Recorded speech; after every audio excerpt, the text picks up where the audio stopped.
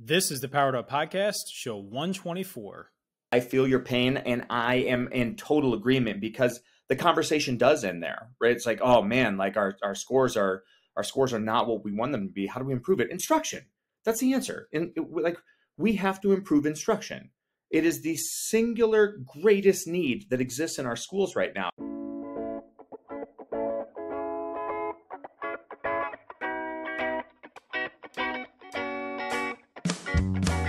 Welcome to a real-world education with insight and advice from teachers in the game, where current and former educators reveal what truly sets apart the great teachers and what it takes to make a positive impact on students. Whether you're in pre-service learning, new to the game, or a seasoned veteran, this is the show for you.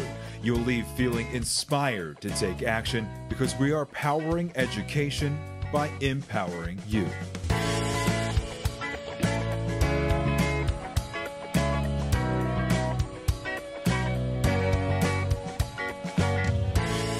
Hey, what's going on, everyone? This is Ken Erman, host of the Powered Up Podcast, and I am here with my co-host, Mr. Matt, the Help Desk Ticket Rogers. Matt, how you doing tonight? Oh, dude, not very kind. It took me a moment to get it. If you watch the episodes either on Spotify or YouTube, so you can see our ugly faces, our ugly mitts, my video cut out wildly 10, 15 minutes into the episode. So everyone's just guessing what I'm going to say. So I had to shut my computer down afterwards, but here we are. You can see me for a few more minutes and then I'll disappear as we get into the interview. Yeah. And Matt, tonight we had one of our by far best guests. No offense to all of our guests. All of our guests are amazing, but just a person in education that if you follow, if you go to conferences, if you see keynote speakers, if you follow some of our influencers on social media, Weston Kieschnick is one of the top people to follow, who I've been following for years. And it's not because he's popular. It's because he gets it. He understands teaching. He understands instruction. And he now twice has, I think, been at the forefront of the conversation that has needed to happen. His ideas in 2018, 2019 on how and why we integrate instructional technology was right in line with what I think teaching needed. And now he's right in line with what we need now. And it's good, sound pedagogy and good, sound instructional practices to get the most out of our classrooms for the benefit of our students. I think the hard part, the real skill in his message is taking so much of, well, I don't know if you feel this way, Ken, but pedagogy sounds like general common knowledge. It sounds like things that you should already know. So when you hear it, you don't take a moment to internalize it and say, this is substantial. You just say, oh, I already do that. I give myself that grace to say it's already done. And through this conversation, the point that was driven throughout the conversation was that needs to be emphasized more, even though it seems general, even though it sounds obvious.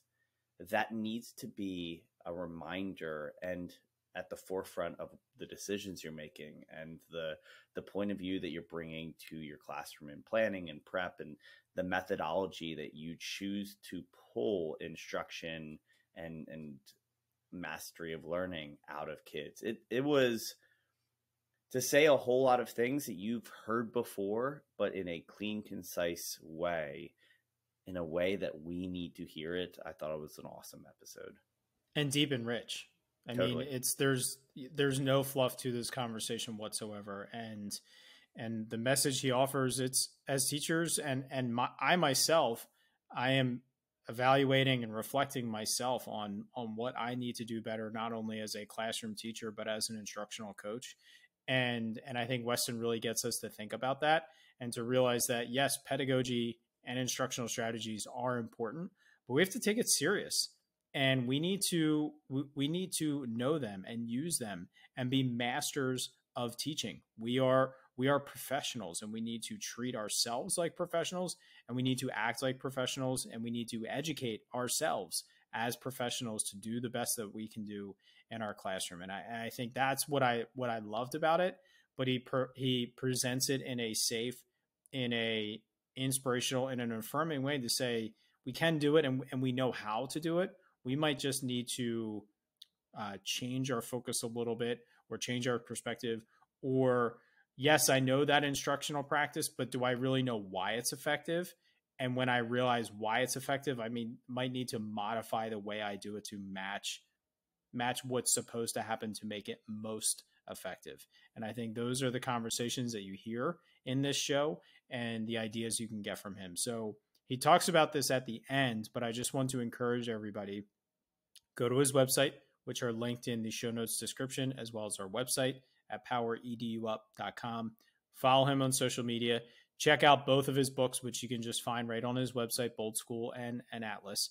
And so really check those out and walk away from this conversation. Please listen to it and take notes and think about it and reflect. This is coming out right at the beginning of summer. I think it's a perfect time that we have him as a guest, but also really look into the resources that he has out there in the world.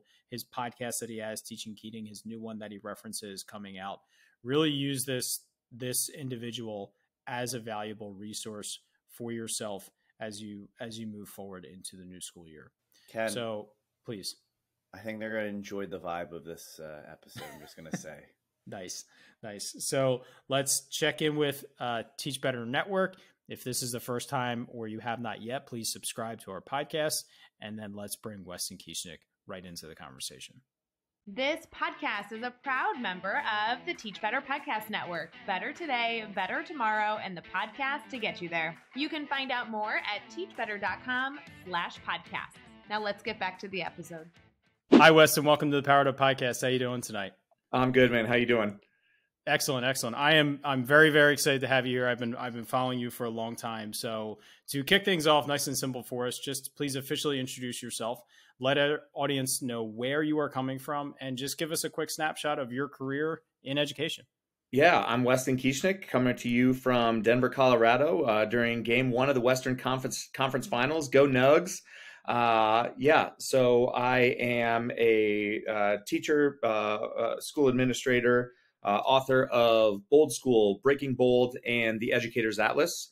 And my genesis, the origin story for me in this profession is, like many of you, is like I sort of fell back asswards into a lot of things that I've done. I'll tell you, when I started, I wanted to be two things. I wanted to be a high school history teacher, and I wanted to coach football. And that was the sort of like the beginning, middle, and end of what I wanted to do in education. And like a lot of people out there, I was sort of voluntold into an administrative spot, and was fortunate enough to have a principal once upon a time who believed in me enough to, send me to a couple of conferences, bring me back. And then you all know, right? Like you go to a couple of conferences, you come back and you present your new learning, and unbeknownst to me, there was another principal from another school that she had invited in. This was my second year as a classroom teacher. And that principal saw me do my 15 minutes at the staff meeting. And she was like, "Hey, would you mind doing that 15 minutes for our school down the road? I think that strategy might help our teachers." I said, "Sure, no problem." I went, did that 15 minutes. Unbeknownst to me, she invited another teacher or another principal who was like, "Hey, will you come to my school?" Long story short, I end up doing that presentation about a half dozen times. And then all of those administrators get together and they're like, "Hey, we should just send this guy to conferences, split the bill, and have him come back to present to all of us." My principal said, like, "Hey, what are your thoughts on that?" And I was a second year teacher at the time. And I was like, I didn't have money to travel. I was like, "Yeah, that sounds like a great idea." Wasn't lost on me that this is a group of principals sort of like pimping me out for professional development. But it was a win-win as far as I was concerned. Like I would go to these conferences, come back and present. And that's how I got started on the path of adult education and adult learning. And so I did that for a number of years. And there was a point in time where I was teaching, working in a school, and I kept seeing all these professional development folks come in and give us the message that like everything that we're doing is broken. The system is garbage. We need to change everything. And I remembered sitting there thinking like, well, damn, like I know we need to get better, but I don't feel like everything we're doing is broken. You know, like I was like, I know that there's good things happening in my classroom. I know there's good things happening in lots of classrooms.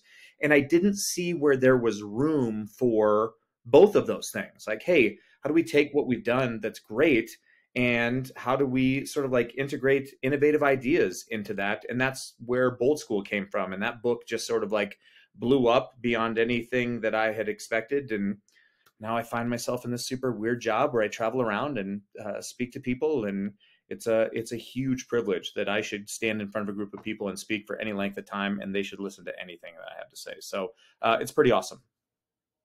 Yeah, thank you. And I will say that I first started following you back in 2019. I saw you present keynote at a conference I was at, and I was really impressed with your message. And like you said, the simplicity of there are things that we do great, and there are things that we can integrate in. And it was at a time when my district was a little bit behind in terms of technology integration. We weren't anywhere close to one-to-one when a lot of districts were moving in that direction. And I was always trying to get more technology into my classroom. And I kept saying to myself and to my administrators, I said, it's not just to like have these kids do things on screens, it's to accomplish things that we couldn't do without technology. And when I saw your presentation and read your book, it really connected with me. And that book has a totally different meaning nowadays, you know, after going through the whole pandemic, but I still think it has the value, the core values of it have not changed at all. It's just everybody's perspective on technology has changed. And so I'm seeing the pendulum go from everybody had to use it, kids were on devices constantly, to now teachers are saying, I want my kids off devices. I want screen time, you know, minimized. And parents are saying the same thing. And there's a lot of principles in there that I agree with, but I don't want the pendulum to swing so far. I feel like I was standing in the middle saying, we can do this to be really creative and collaborative and innovative in our classroom. And the pendulum just went past, and it went past again, and everybody's missing that. So with that being said, like where do you weigh in on that? Yeah, Ken, it happens so fast, man. Right? Like, yeah. And the thing is, like, I get it. I get it because, and Ken, I'm curious to hear your perspective, right? So like, I actually do think one of the few benefits that global pandemic brought us, and again, I'm reluctant to even say that because it was such a traumatic experience in various ways, shapes, and forms for so many people. But I do think one of the benefits is, as a system, it forced education into a place technologically relative to innovation that it needed to be about 5 or 10 years earlier, right? We were late to the party in terms of technology and innovation, and COVID pushed us to a place that we needed to be in terms of just accessibility for kids, in terms of one-to-one, in terms of, you know, the access that kids had to not just devices, but things like reliable Wi-Fi in their schools. It was like that couldn't be optional anymore. And so I don't know, man, like correct me if I'm wrong, but I actually think that was one of the very few good things of COVID. Yay or nay from you guys? I agree. And Matt, I'll let you weigh in after me. I totally agree. And I remember when I was doing professional development and presenting and working with teachers in my own district as well as other districts, where I was trying to get them to think about some student-centered learning ideas and small group instruction. And I would introduce the idea of a screencast, right? And it was a lot for teachers to digest this whole idea of recording videos and having that in their classroom, the time it takes. Now it's that everybody knows how to do that. It's how do we leverage that to create collaborative learning in the classroom instead of just having everyone watch a video for 15 minutes and then do an activity. So totally. It's less of the how and more of the why, I think, in how we're integrating it into the classroom. Well, and I think part of that is it really rose the floor. It didn't necessarily cap the ceiling, but it brought that digital competency of who was working in a school to the level of, okay, you know, someone in Ken, your position as a tech coach right now, you have something to work with because everyone understands what Nearpod is. They may not have used it, but they can navigate.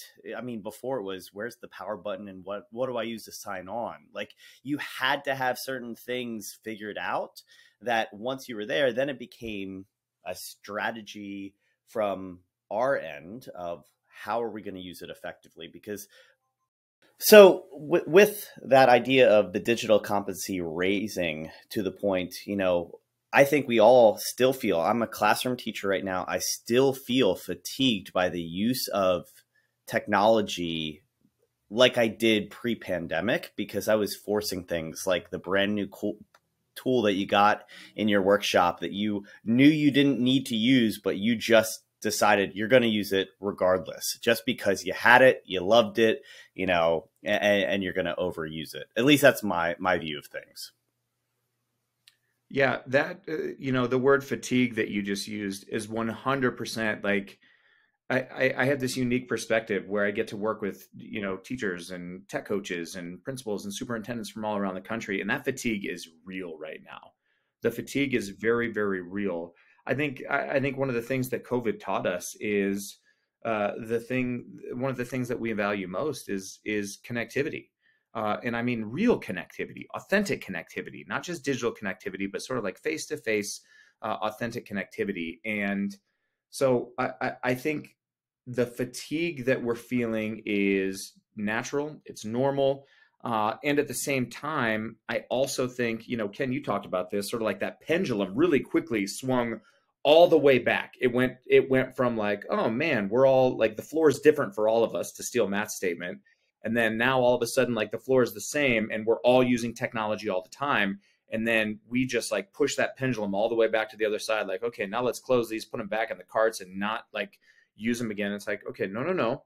Like, I get it. The fatigue is real, but I think we have to start taking honest looks at like, hey, how are we using technology?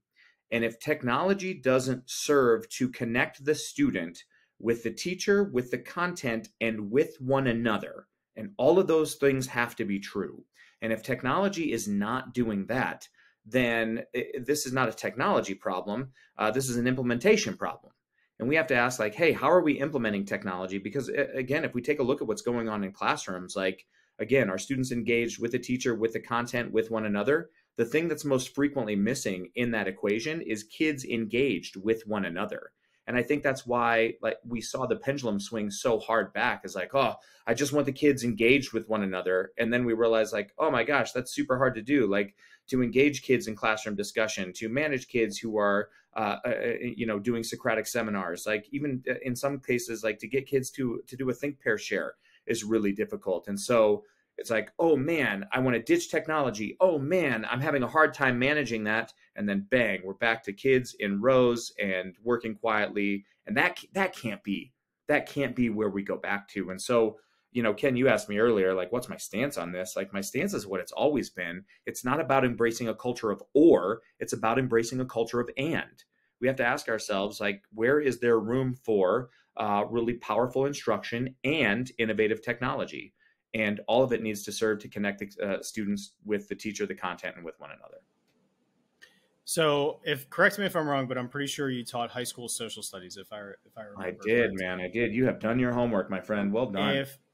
I just remember your student teaching story, which was very entertaining, but a great display of your message in that. So, if you were to go back to teaching full-time next year in high school social studies, what is one of the most powerful things you've learned in your experience of writing, presenting, and I would say most importantly, collaborating with teachers from all over the country, all over the world?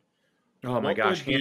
What would be something that is a must-have in your classroom that maybe was not a part of your classroom at all, or wasn't as important as you realized when you were in the classroom? I love this question. This is a great question. Hands down, it is a robust knowledge of instructional strategies, what they are, what they're called, how to implement them, and their effect size according to people like John Hattie's work.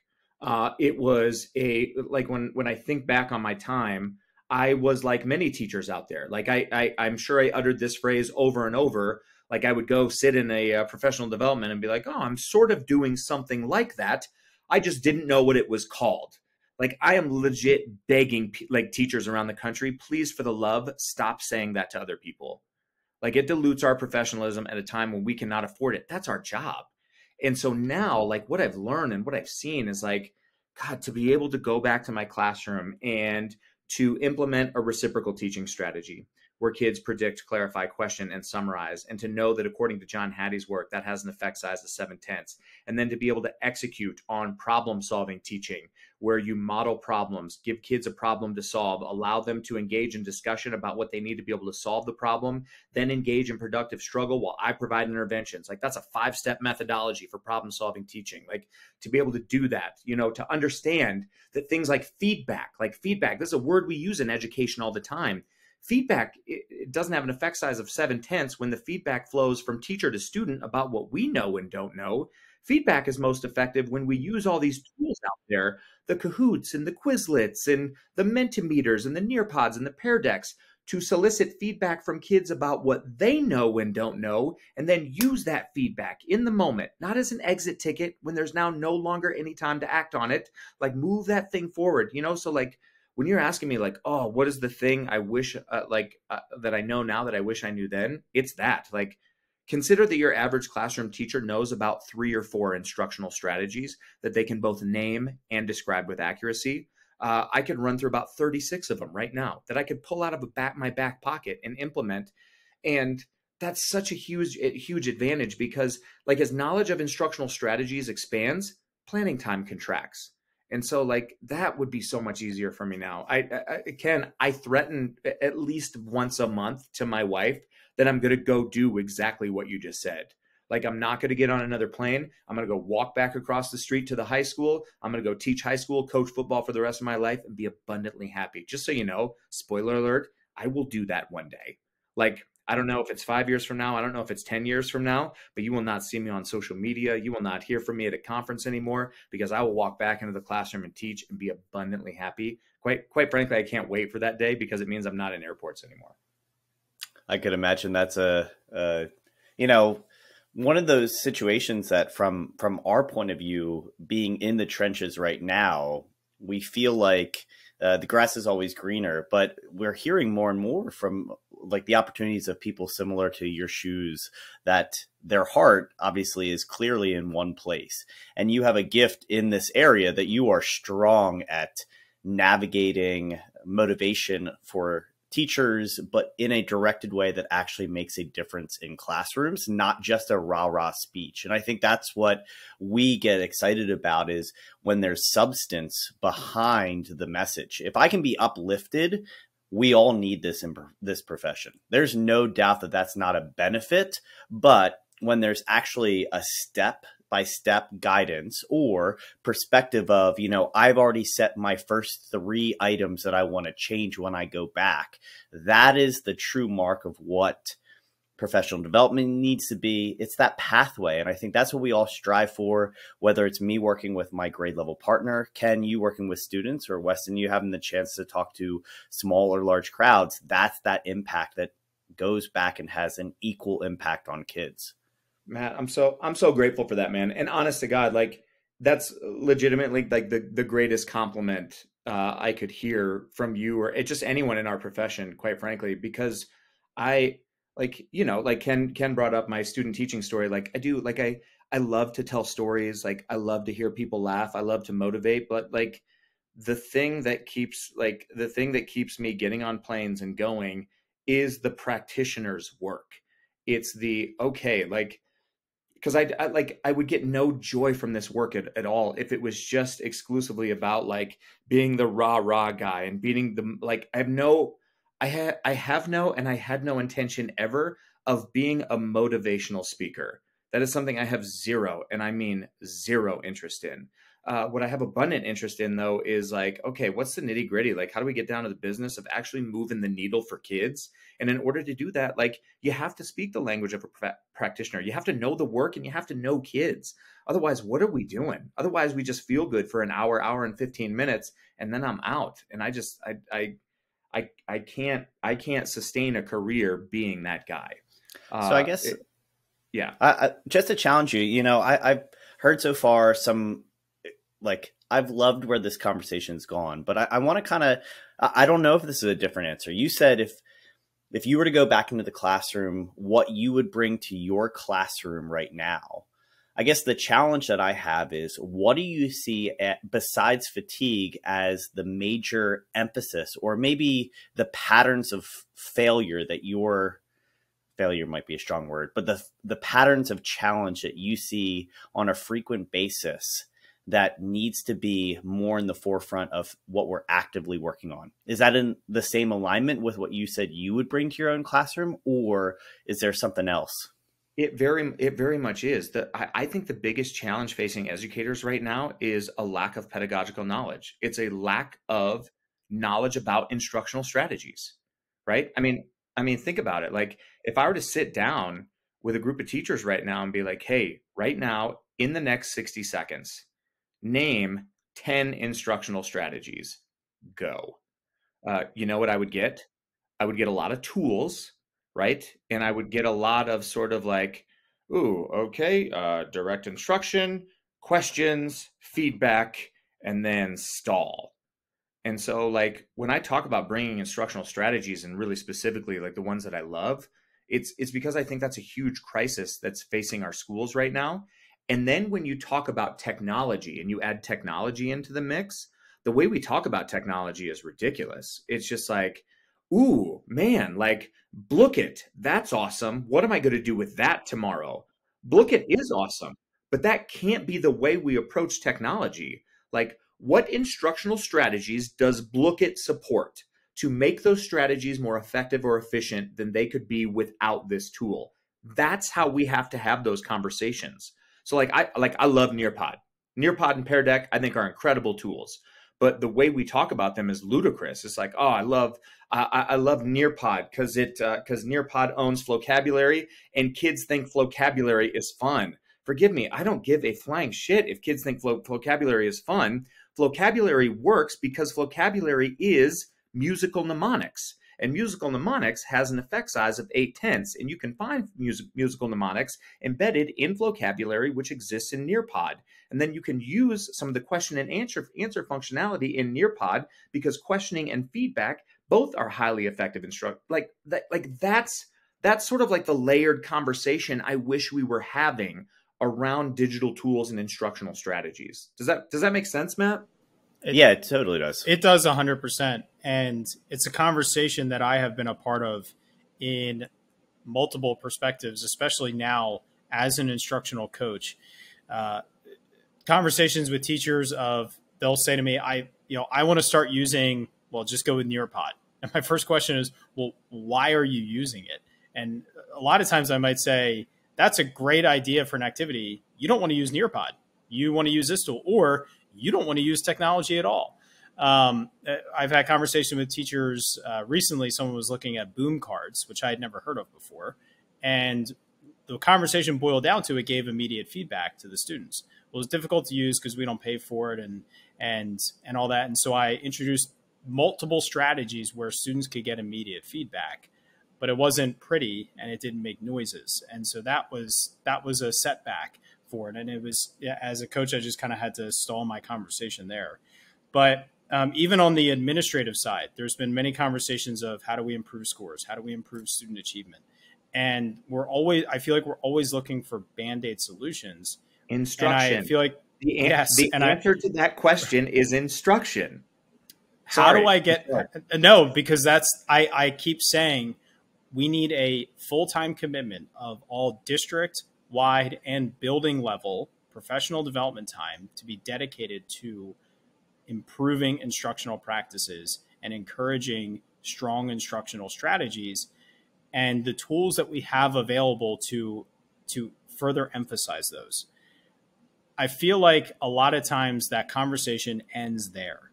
How do I get the conversation to not end there, especially with administrators? Oh, Ken, your timing on this is so perfect, brother. So I feel your pain, and I am in total agreement, because the conversation does end there, right? It's like, oh man, like our scores are not what we want them to be. How do we improve it? Instruction. That's the answer. And we have to improve instruction. It is the singular greatest need that exists in our schools right now. And so I'll tell you what I'm doing, because quite frankly, like I got to the point where I was my own pet peeve. And one of my pet peeves, one of my many, is just like people who are admirers of problems, like where we talk about these problems so much where we're not problem solvers anymore. Now we're just admirers of the problem. And I was just like, oh, damn it. Like, I'm that person. Like, I've talked about this so much. Now I'm just an admirer of the problem. And so I'll tell you what I'm working on literally like from this office, and I've been working on it all month, and it's kind of aligned to a lot of my new work. It's essentially engagement in a year, where it's 36 podcast episodes. They are all less than 10 minutes.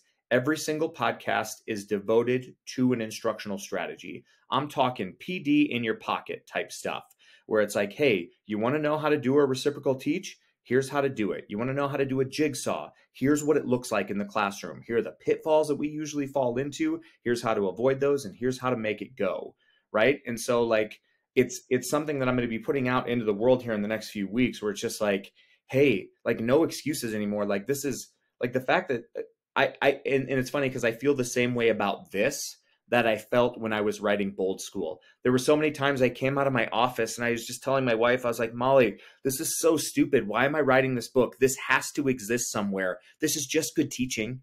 This is just good practice, you know? And it was like, okay, well, I guess there was a need for this at the time. And so again, like, imagine what we could do for kids. Imagine what we could do for kids if instead of walking into a classroom where your teacher could name and describe accurately 3 or 4 instructional strategies, what if we doubled that number? What if it was 8? Think about what we could do for student achievement. Just like, and you're not talking about, I mean, come on, like 36 strategies. Okay, pick 4 that you know, and now add 4 to your repertoire and see what that does for student achievement over time. It'll move the needle. Like we know from John Hattie's work, like these are highly effective practices that move the needle for kids over time. Like, and that's what I'm super passionate about right now.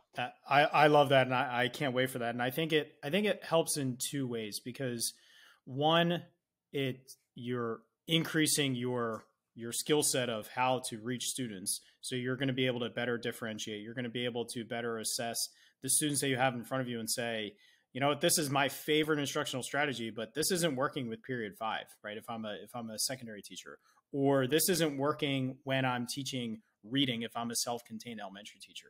But also the novelty piece, right? No matter how effective a strategy or a tool is, kids get sick of it. So if you only have 3 or 4 to rotate through, you're getting through those a lot. Whereas if you have a larger set of instructional strategies and tools to use, they're seeing it less, and it just keeps your classroom more dynamic. And it adds joy to the classroom. Let's be honest, like, we got to add more joy into the classroom for the adults who serve our children.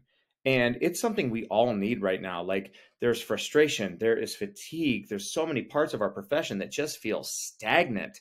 And it's so disheartening, because like, when we feel fatigued and we feel stagnant and the instruction looks the same day after day, that's where things like scripted curriculums work their way into our classrooms. And I have yet to talk to a group of teachers en masse who are just like, yeah, scripted curriculums are awesome. They add tons of joy to my profession and they make me feel loved and valued. Like, that's not a thing I'm hearing. It's because those things make us feel the opposite. It's like, okay, so let's be honest. Like, yes, this will improve student achievement over time, but also like, we got to figure out like, okay, let's bring some joy back to our profession. And this is not it's nobody's fault. You know what? That's wrong. I don't know what the hell's going on in post-secondary education at colleges and universities, but I was not learning instructional strategies to take into the classroom. I could tell you about Pavlov's salivating dog, but I couldn't tell you how to do a jigsaw in my first year of teaching. Like, that's educational malpractice, in my opinion. But this isn't teachers' fault, and it's not principals' faults or superintendents. If you don't know it, you can't grow it. And so we're asking principals and assistant principals and coaches and superintendents to grow strategies that they don't know. And we all need to be okay to just exist and be learners in this space for a little bit. Well, I think that's one of my gripes right now as a classroom teacher. I'm switching from 4th to 5th grade, and I'm just looking at these manuals that tell me how to live life for the next 180 days as I get acclimated to this new grade level. And we had a guest just simply say that, like, there's a science of education and science of teaching, and then there's an art of teaching. And I think that we have absolutely gotten away from the art of teaching, or it hasn't been valued like the science of teaching. And there's nothing wrong with data, and there's nothing wrong. Ken is a big guy about data. He loves it. I could not care less about data, to be honest. And that's some of the beautiful things between us, because mine is, the vibe. That sounds really academically valid, but the experience between my kids and I, and what that is, the experience of the learning journey. And I don't necessarily care if I cover every academic standard and if I use every academic moment as productively as I can. My kids grew tremendously, not because I hit all the check marks I needed to. And I think that's the beauty, that we've had the experience of being two different people, because Ken micromanages everything and just absolutely loves to dig into that. But all of that to say, I feel like my pedagogical awareness really was a freshman psychology course that told me about kids before I would even see them. And from that point, it was like, could I teach math? Could I teach science? And working with student teachers right now, they are trying their darndest. But it's like behavior management. They don't know what they don't know. And you only figure it out when you stumble into a problem where you have to figure it out. And it's a sink or swim. And too often I feel like we're sinking. A lot of our educators are. Yeah. And that can't be the nature of our profession anymore, where we just get tossed into the water. And you talked about you talked about the vibe. And you're like, oh, I forget what you said. Like, oh, that's an academic word. But just like, we can't nullify the vibe. We can't nullify the learning is an inherently emotional experience. Inherently emotional. It requires profound vulnerability, which, again, if you define vulnerability like Brene Brown defines it, vulnerability is uncertainty, risk, and emotional exposure. We ask kids to enter into those places every single time they walk into a classroom. Uncertainty, risk, and emotional exposure. And so, you can't separate, emotion from learning. Again, learning is an inherently emotional experience. Our most memorable experiences in life are times when we feel profoundly joyful or sad or angry. It's when we feel highly emotional. And so, I'm in 100% agreement. Teaching is equal part art and science. Teaching is equal part architecture and interior design.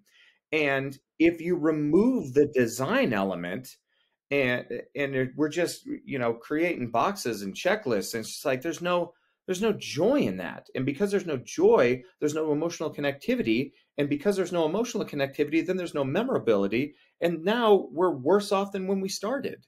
And we got to get serious about sort of the emotional element, because all of my new conversations right now from the Educators Atlas, which was the book I most recently wrote, are about engagement.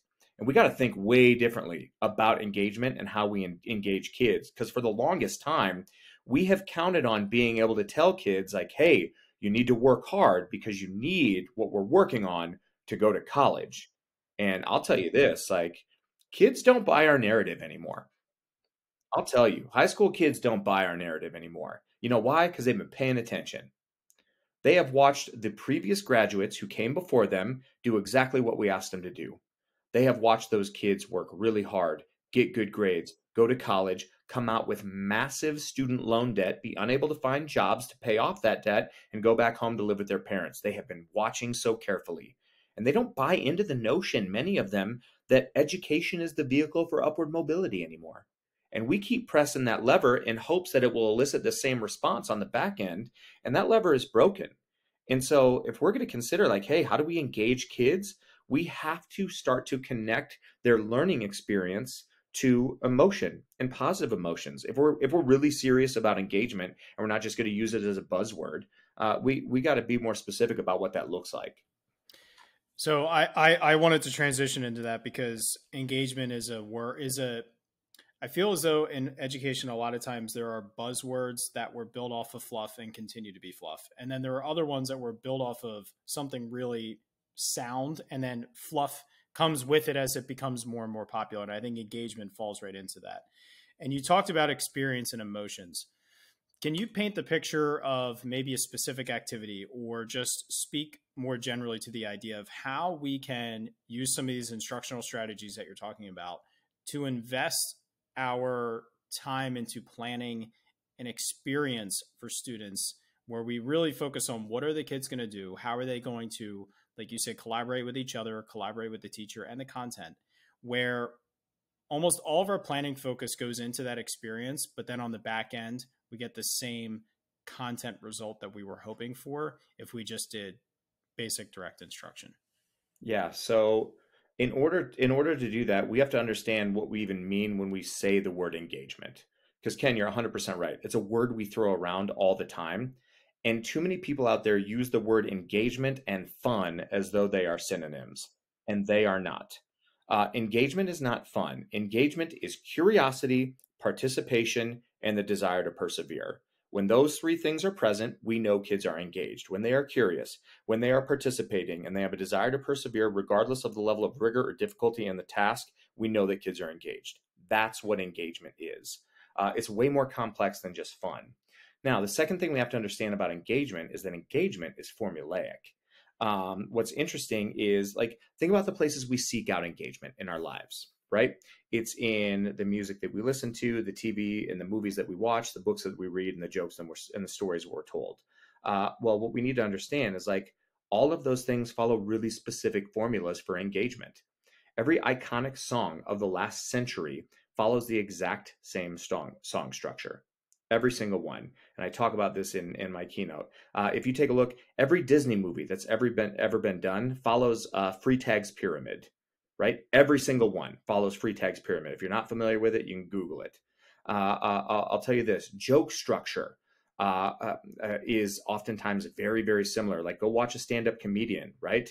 There is a setup, there's an assumption, a moment where the comedian will then shatter the assumption, and then bam, punchline. Every single joke follows pretty similarly that structure.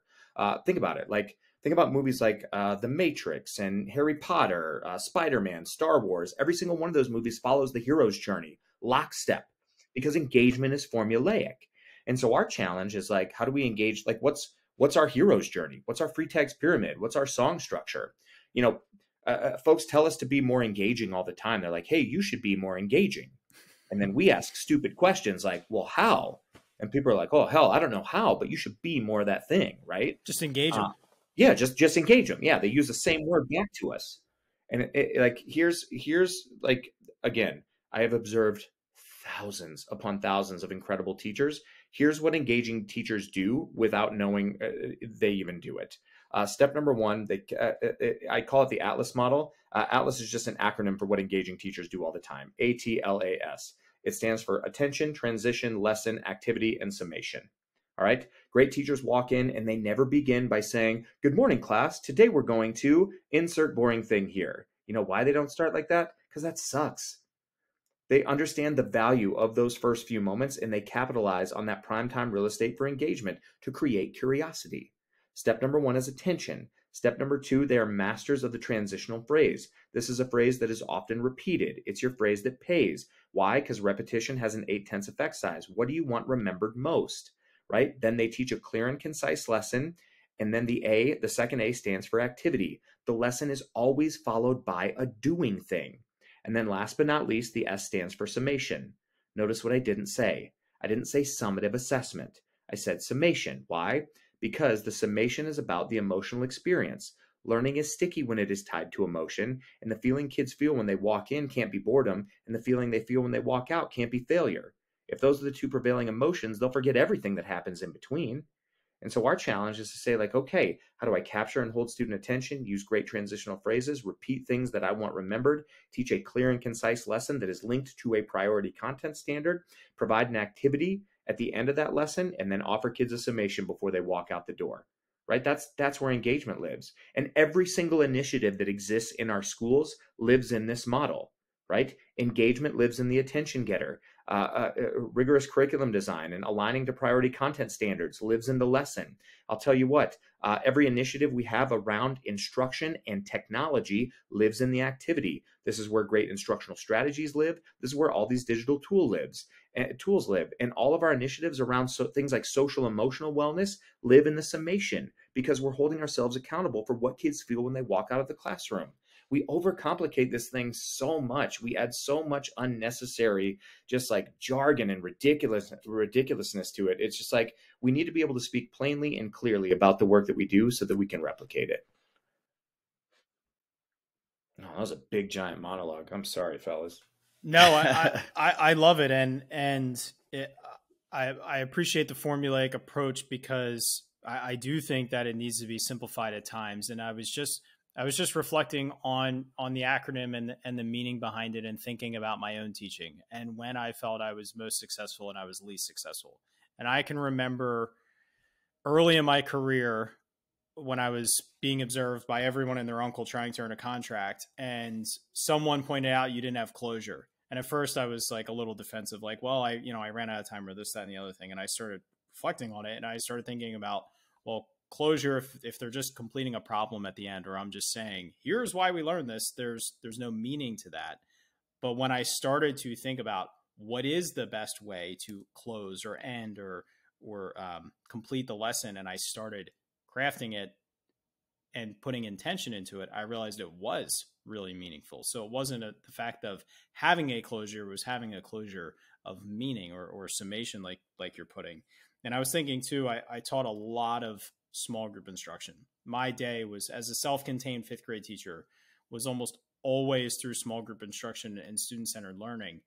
And my craft became much better when I started to think about that mini lesson when I was meeting with the kids, and not just pulling groups, but designing that 15-minute lesson with intention. And so it's just trying to craft and evaluate it according to your acronym. And I just think it's so important for teachers to think about that. And so the middle part of it is that direct instruction that you're talking about, the lesson. Do you have any advice? But I noticed you said multiple times clear and concise. Do you have advice for teachers who feel as though they spend way too much time on the L, but they're really good at direct instruction, but maybe needs to be streamlined or made more concise? Do you have advice on how to transition into that? Yeah. You know why we spend so much time on the L? Because the A is really hard. The activity is really hard, especially when you're operating from a strategic deficit. The A, like the activity, that second A is really easy when we have a catalog of instructional strategies to choose from, to say, hey, like I'm a fan of direct instruction, but it has an effect size of nearly 6/10. It works. Like I wish teachers would stop letting people who don't know our profession tell them that direct instruction is a bad strategy. Those people are wrong. You can tell them I said it. But we have to ask ourselves, like, it can't be our only strategy, right? So again, clear and concise. You have typically for a lecture, explicit direct instruction, the lecture part of that, you've got typically the number of minutes as kids are years in age before they start to drift away. And that's really a maximum, right? And so we have to ask ourselves, like, okay, how do we shorten that? And then what are kids going to do with it? After we offer up a lecture, are kids going to do, are they going to watch an interactive video that goes with this? Because interactive video has an effect size greater than 5/10, right? Like, are they going to participate in a teacher-led discussion? Because discussion has an 8/10 effect size. Are they going to create a concept map aligned to the content that we just discussed? Are they going to be taking some Cornell notes? Again, concept mapping, Cornell notes, like these are things that have existed for a long time. And sometimes like we shy away from them because they're not new and they're not sexy and they're not exciting and they're not of today. It doesn't matter. Like all that matters is that they work. And so the question has to constantly be like, okay, how do we shorten up the lesson part and then get to the activity? Like one of the most frequently said statements in schools around the country is like, I had a really good activity, but I ran out of time. Stop running out of time. It's the best part of what you are trying to do in the classroom. It's the part where kids can get their heads and hands around the content in ways that they wouldn't be able to do otherwise. Like we have to drive to that moment. Do you get to the activity when you've thoroughly and effectively taught the skill or the content to a point where every student should just be able to successfully do the activity? No, because if every student can do the activity successfully without you, then then you're done. Exactly, Matt. Then you're done. Like we operate in this mindset of like, okay, now we're going to do the activity and every kid has to be successful at it. No, that's not the nature of learning. Learning is messy. Learning necessitates failure. And our schools have to be places where failure is expected. It is welcomed. It is okay. And there's no punitive, like we attach so many punitive metrics to failure. Like, no, it's like, okay, let's teach a chunk and let's do an activity and let's just get our hands on it and see how we do, Yeah, like that's, but Ken, to your point, so often we try to make learning so clean, and it's like, oh, if I just say this loud enough and long enough and repeat myself enough times, then by the time we get to the activity, everyone will do it. Well, then guess what? We don't need the activity. True story. Oh, so you're really driving this point, and I appreciate you being, full tilt, this action being the emphasis of where you're going, because I agree. It does strike me as the deficit. Do you feel like there are any conditions you would advise any specific teachers based off any domain, whether it's younger kids where maybe they can't do 36 different types of activities? Is it better to choose 5 or 10 to really diversify, or maybe subject area or new teacher or not? What are some of your guidance as almost those baby steps to say, hey, I'm going to listen to your podcast series. I'm going to internalize all these ideas. How do I bring those back to the classroom? Yeah. So thank you, Matt. This is such a great question. Like, there is no way anyone should feel like, okay, now I got to go learn 36 instructional strategies. Like that's not. I mean, we're all playing bingo at home, trying to, get every piece in. Yeah, it's just like here's the thing that I try to, like, when I'm coaching teachers, like one of my favorite questions to ask is, what's your superpower? And it's one of those things, like, I would encourage all of your listeners to think about right now. Like, if you're a classroom teacher and I ask you, what's your superpower? It should come to you like that. And if it doesn't, it means one of two things is true. It means either you haven't thought enough about your practice or you're being too damn hard on yourself. And you have to discern which of those it is. And I love to ask that question because it's not about knowing 36 instructional strategies in the same way it's not about knowing every digital tool. It's about knowing what your superpower is and then finding the strategies and tools that amplify that. And so I'll tell you this, I'll pull back the curtain on myself for a second. Ken, you can attest to this because you've seen me. If you were to ask me what my superpower is, you know what I would tell you? Storytelling. I love storytelling. It features prominently in the work that I did with kids in the classroom. It features prominently in the keynote work that I do. It features prominently in my writing. Why? Because it's a thing I do pretty damn well, and I enjoy it. It brings joy to my work. And so everything that I do is wrapped around storytelling. I love mnemonics because I can wrap mnemonics into storytelling. I'll tell you what, I love explicit direct instruction because it includes elements of storytelling. And so it's just like, hey, I have figured out like which instructional strategies and which digital tools support my superpowers. And then I've built around that because it's just what successful people do. I'll tell you, one of the frustrating things that came from me, you guys, is like, technology emerged and people tried to turn us all into sort of like flip learning and station rotation clones of one another. And there's no joy in that, in the same way that I talked about, scripted curriculum. Like, there's not a lot of joy in that. And so every single one of us needs to figure out, okay, what's my superpower? And spoiler alert, it can't be relationships. That's too vague. Yep. Everyone's superpower should be relationships. Sure. Like, you have to ask yourself really clearly, like, what is the thing pedagogically that, like, where's the place where I shine? are you just like a monster at facilitating classroom discussion? Like, man, like people are like, oh, I can't get kids to talk. I'm great at getting kids to talk. Good. It's your superpower.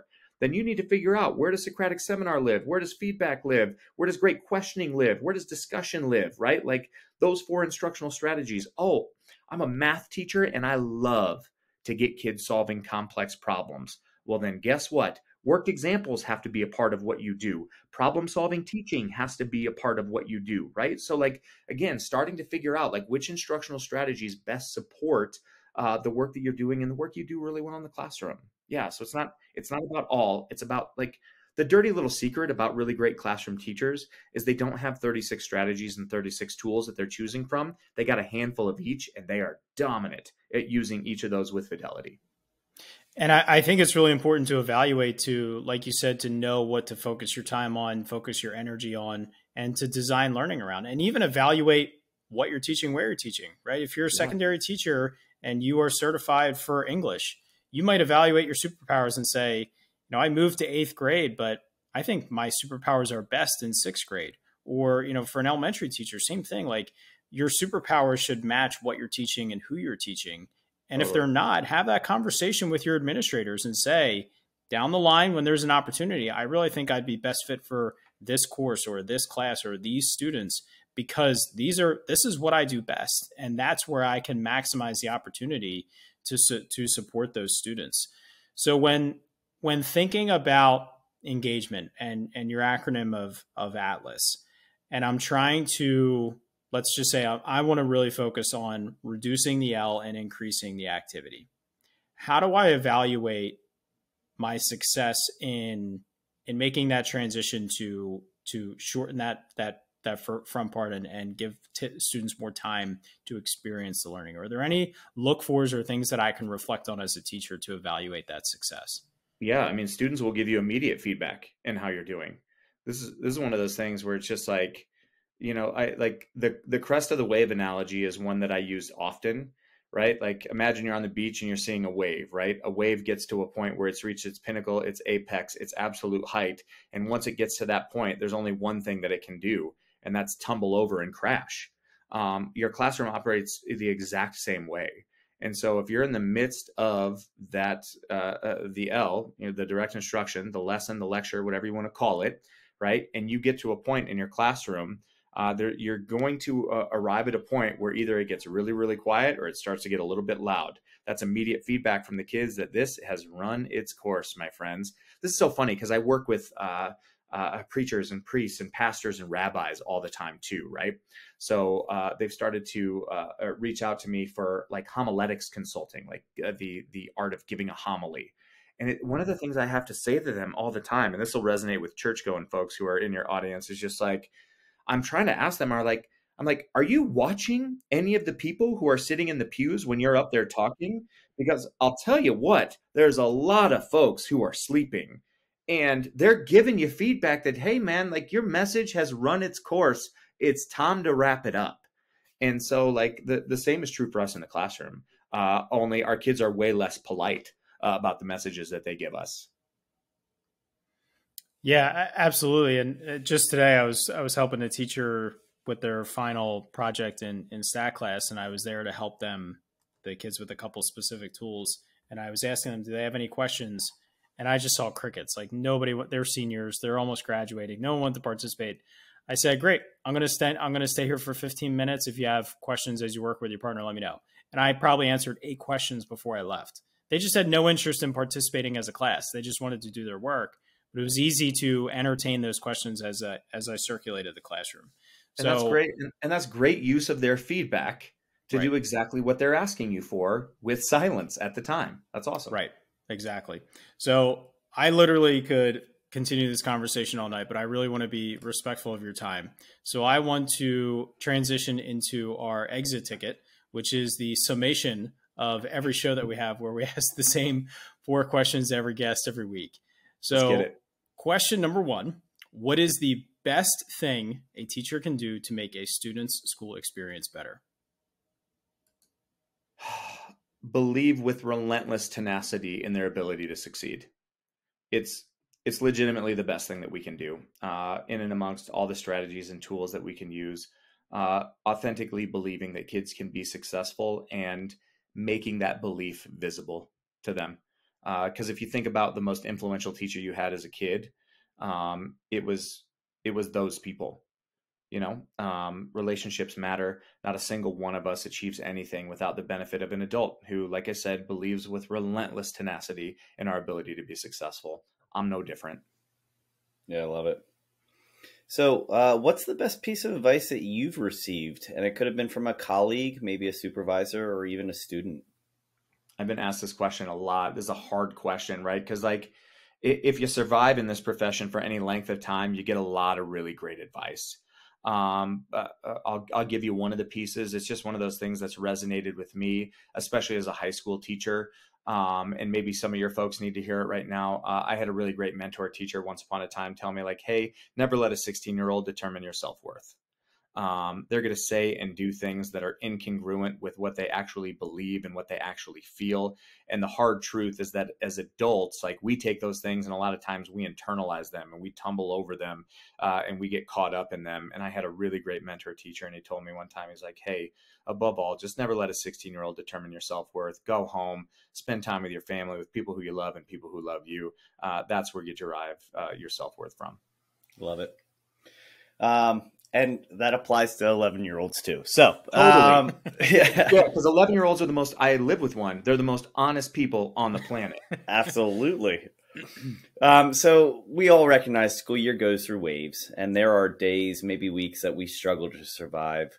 What's something every educator needs to hear to help power up through those moments of struggle? Yeah, it's funny. What is something everyone needs to hear to power up through those moments of struggle? Shut it down. Shut it down. There will always be more.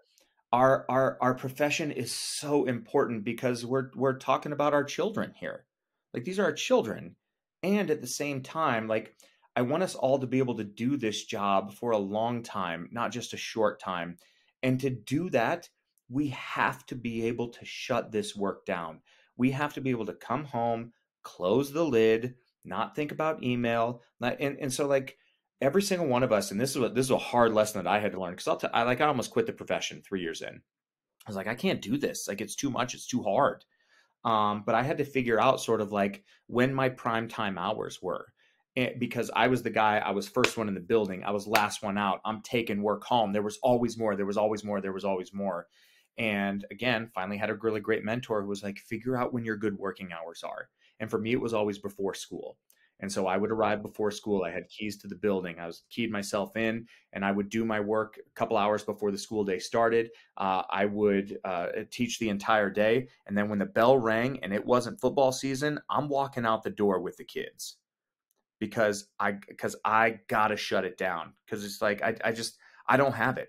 I don't have it. And I got to go home and I got to exercise and I got to fill my buckets. Because I'll tell you what, like you can't fill from an empty vessel. And I couldn't just keep burning the candle at both ends like I was. So I just, every single one of us needs to hear like teachers are in such a powerful position right now. You know why? Because the job's hard as hell and there's not tons of people who want to do it. So you know what? Now's the time. Set some boundaries, please, for the love. Set some boundaries for yourself and be clear of those boundaries with your students and your parents. I was very adamant with my parents in the beginning of the year. I told them I arrived early. That was when I did my work. I was the same as you. And I also told them that I checked email at 4:00 when I left. And I only check email again at about 6:00. I'll just jump on and just make sure. But even then, don't expect it and don't expect a response. And I just said, if anything related to this classroom is a problem at home, stop. Just stop and email me and I'll address it in the morning. And so setting those boundaries, take email off your phone, take your LMS off your phone. It's just not necessary. It's just not necessary to be constantly connected because it is so easy to be constantly connected now for teachers. Absolutely. And I'll add one group of people with your administrative team. Be honest with them too. You don't get Sunday. You don't get Saturday. That belongs to my family. That belongs to my children. It belongs to my wife, and you don't get that time. And it is okay for us to set those boundaries. Not only is it okay, like we have to normalize that in such a huge way. Absolutely. So I almost asked this question multiple times, especially when we were talking about instructional practices. So it's easy to fall into facilitating a repetitive classroom. What is it that you think separates teachers who are constantly seeking to change, innovate, and adopt new teaching strategies? Joy versus survival in the profession, I think, right? Like teachers who still find joy in the profession are the ones who are constantly seeking to innovate. People who find joy in the kids, quite frankly, are the ones who are constantly seeking to innovate and try new things. I think, unfortunately, what has happened, and again, through no fault of their own, is some of our colleagues and friends have sort of just settled into survival mode. They got in this profession like all of us did, and they discovered really quickly and really abruptly, like, holy hell, this is really hard. And they sort of like settled into a survival mode where it was like, hey, if I just do these 3 or 4 things, like I can get through the day, which will carry me through the week, which will get me through the month, which will get me through the year. And those folks, I get so upset sometimes because so many times like those people get this label as like bad teachers. And what I find 9 times out of 10 is that a lot of those folks are not bad teachers. You know what they are? They're afraid. They're afraid that if I try something new, it's going to be a disaster. And I'm going to feel that feeling like I felt when I was a first, second, or third year teacher and I didn't know what I was doing and I hadn't figured out my survival tactics, right? And so I just think that's the fundamental difference. And I think it's one of the reasons why we have to do the thing that we talked about, which is like, we got to restore some joy to our profession. We got to like open up a couple of these valves and alleviate some of the pressure that exists in our field right now, because it's just sucking all the joy out of the work. And when there is no joy, people settle into survival mode and they just grind through the day. And that can't be the experience for us, and it can't be the experience for kids. Man, I feel it right now. I mean, I also have 8 days left in the school year, so that might be a contributing factor. You know, Weston, we've had guests on here that we've been privileged to talk to, and Ken talked about instructional strategies and methods with fluff. It is very clear that what you speak from is a devotion to this craft that you know a lot about, and there is no fluff. How can our audience continue to follow along, whether it's reference to your books, your upcoming very thrilling podcast series we're excited to hear about, or anything else going on in your world? Yeah, so you can check me out on all the social medias. Find me on Twitter, Instagram, Facebook. Not all the social medias, all the ones that, you know, old people use. I'm just not going to go down the TikTok and Snapchat road. I just can't. You can find my wife and I on our podcast, Teaching Keating. You can find me out on the road doing all kinds of stuff, and then be on the lookout for the new podcast series I'm going to put out, Engagement in a Year, 36 Strategies for 36 Weeks. And again, don't try to learn all 36. Like, take the ones that most interest you and that most add joy to your classroom for both yourself and your kids. Start there and make sure you're addressing the ones that support your superpower. Because I'll tell you what, that's where the secret sauce lives, right there. Absolutely. Thank you so much. We will link up to all of that in the show notes description, as well as our website at powereduup.com. We'll link to your website. Teaching Keating is a great podcast. I've listened to that for a while. It's fun, and it breaks down the instructional practices. So definitely check that one out as well. And I look forward to the new one coming out as well. Weston, I really can't thank you enough. This is not only like a fangirling dream come true for me to have this time to talk to you, but it reminded me of why I enjoyed your keynote so much, why I've read your books, and why I followed you, because you clearly get instruction. And like Matt said, there's no fluff. So I would encourage anyone to check out your books, check out your social media. And if you're ever involved in conversations where your district is talking about who can we have come keynote, who can we have come work with our teachers, you should absolutely throw Weston's name into the conversation at the top of the list. So thank you again so much for joining us. And Matt, why don't you take us on out of here? Hey, thank you guys. Ken, Matt, really, hey, sorry to interrupt. I just really appreciate both of you guys. The conversation was awesome.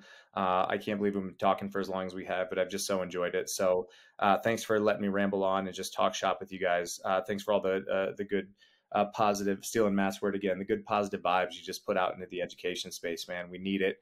We need folks like you just out there and just trying to do not just the good work, but the very real work of not speaking at 30,000 feet, but just bringing it right down to the ground and making this all applicable. So I appreciate you guys. Thankful for the time.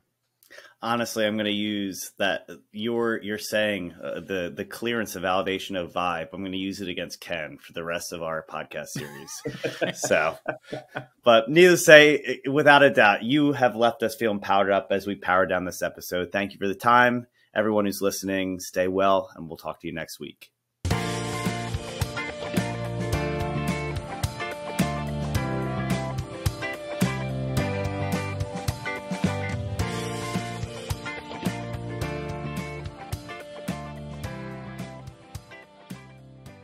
Thank you so much for listening to this podcast. If you haven't already, please subscribe on whichever platform you're listening to or watching us on YouTube. Each week, we get to talk to amazing educators who are making a positive impact on the lives of students, their colleagues, administrators, and education as a whole. It's been such a privilege every week to be able to talk to these incredible individuals, learn from them, grow with them, and better myself and all of education through these conversations. If you haven't already, please consider sharing this with a colleague, someone who can benefit and be powered up from the experience of listening to these incredible conversations. Because of Powered Up, we are powering education by empowering you.